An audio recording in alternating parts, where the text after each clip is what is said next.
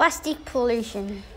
One day in the 1970s, Peter, Parker, and James invented plastic, and then a few days later, everyone was using it at restaurants, factories, and while walking as well.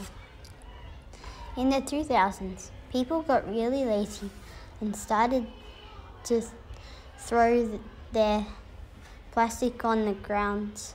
Throwing plastic on the ground felt normal to people. When Peter was 25, Parker was 24, and James was 26, they had enough of people throwing the plastic on the ground. What should we do? We should tell the people of the world to stop.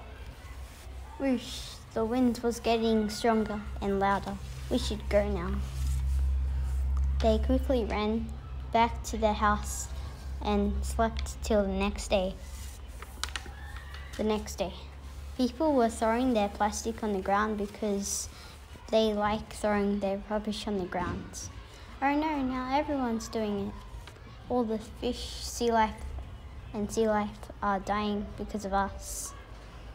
I have an idea. What is it?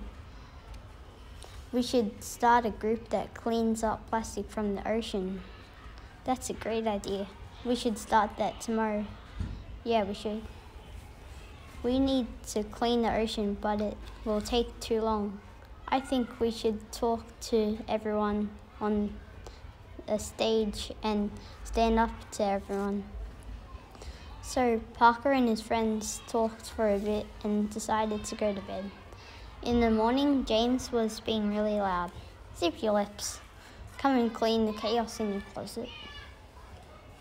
At 12 o'clock, they all ran out of their house as fast as cheetahs.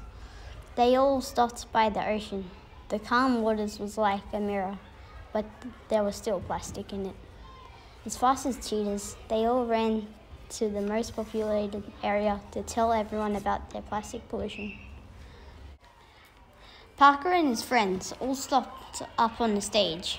I prefer to speak with the microphone. So he talked about the plastic pollution and how to stop it, and for them to stop it too. He had the most clean, clear, and loud voice I've ever heard. Then they all ran back home and the car was gone. I left the car right here in the garage. Where did it go? So they searched here, there, and everywhere. Then James found it at the back of the house and everyone laughed. After a few years, no one was throwing their plastic on the ground and no plastic was in the ocean. The animals and humans lived happily ever after.